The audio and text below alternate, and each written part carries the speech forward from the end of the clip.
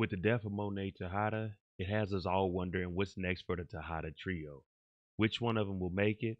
Which one of them will go off and have the successful life that they always dreamed of? Or which one will be unalived and not get to see their future but visit their family in their afterlife? Now, we're going to go through the predictions of the three Tejada kids and how they're going to make it out of this last episode. We know that they have a cousin named Bronze here, and it looks like he might actually be the one helping them get through all this nonsense. But before we jump into this, we break down what's in store for these three Tejadas. If you like power content, breakdowns, theories, and predictions like this, then hit your subscribe button, turn on your notification bell, make sure you hit that like button, and let's go ahead and jump into it. What's next for the Tejada 3, and will they be able to live out their dreams, or will they fall in the same fate that their mother, father, and oldest brother had? The first obstacle in the Tejada trio's way is Don Carter, his task force, and Nico. Don Carter is tied up at the moment with Tariq St. Patrick, but if he doesn't report in, then there's going to be AVB out for him, and everyone's going to be looking for him. We also know that Nico has made a deal with Kane and Noma, so he has a little part in this also.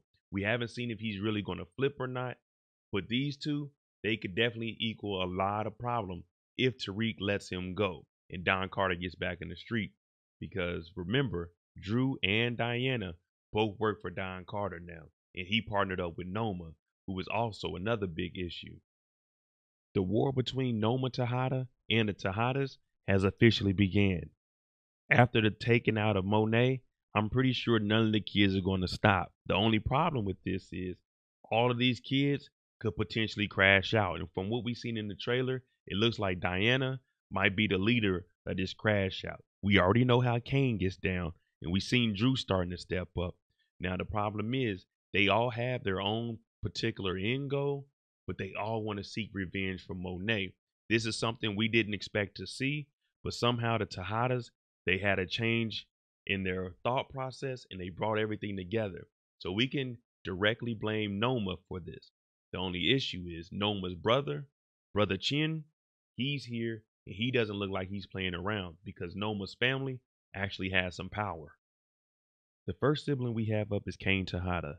He did officially marry Noma and she is a Tejada now, but we're not sure if that marriage certificate actually went through.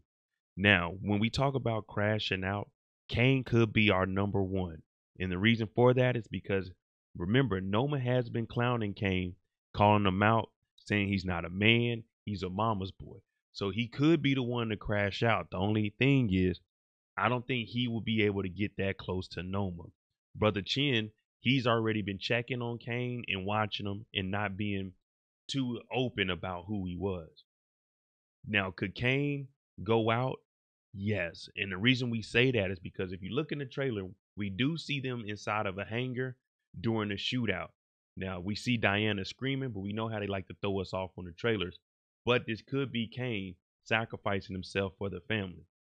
And if we're listening to what Kane has been saying, this is what he wants, to be immortalized. He wants to go out like an old school gangster. So seeing him in a shootout with the police, this is the perfect and ideal way for him. Making sure that Diana and Drew, they get away with it because family is important to him. And also, he's already told Effie he doesn't have nothing. He doesn't have the brains to go off to school. So all he knows is the streets, drugs, and guns. So Kane, it looks like he might be the sibling that's most likely not to make it.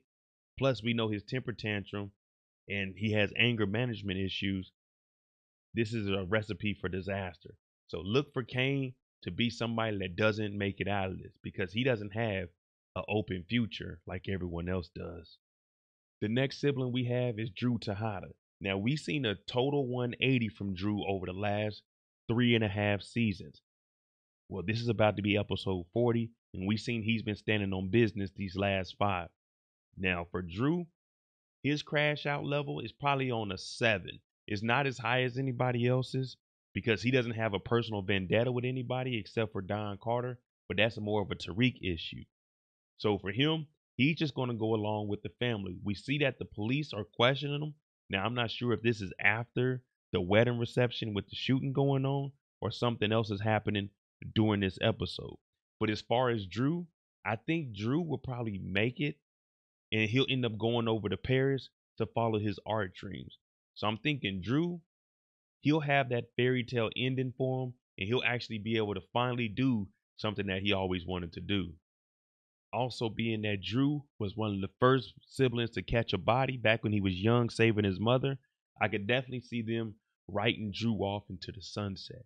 But if Drew was to be unalived, it wouldn't be that bad. And the reason I say that is because remember, Drew, he started to fall in love with the game.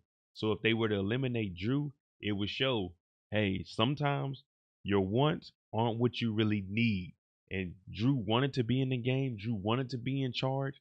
Drew wanted to continue to work with Don Carter, but this isn't what he needed. He should probably take his advice, step back, help out a little bit, but take that art opportunity and get out the country. Now, his sister Diana, on the other hand, I put Diana's crash out level right up under Kane's.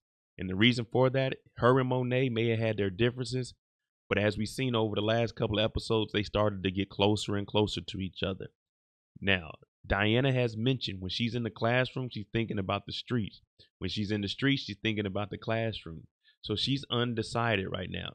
And when you moving around like this and you don't really have a plan, you can get caught up in anything. We know that she's telling Kane, we got to go get even. We got to get Noma. She got our ma. She's already told Monet to hide us first. It's us over everything. So Diana, she's in a position right now to really, really crash out. And with that being said, she could go out like her mama did. We see in the trailer how she's acting. No remorse. None. She just out here wilding out. You even see Kane behind her like, chill, chill, chill.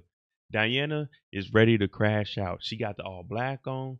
She's indecisive. She still wants another baby, but the streets keep calling her.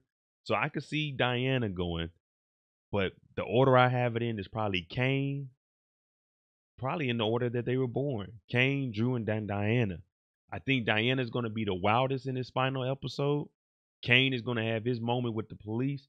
Drew's probably going to skate up under the radar, but I could see Diana making it out and Drew making it out, and Kane will probably be the one that they take from us. And then Diana and Drew do have a closer relationship than any of the other siblings, so that will work out. She can continue school, and he goes off and does his paintings. All right, there you go. Just a quick prediction on which one of the family members is going to crash out first and be laying right next to Monet, Lorenzo, Zeke, and Dante. Let me know which one of the siblings do you think is going to be unalived and which one is going to have the best outcome if they make it through this series. My name is Monet J. If you like this kind of content, hit that like button, hit that subscribe button. Thanks for watching. I'm out.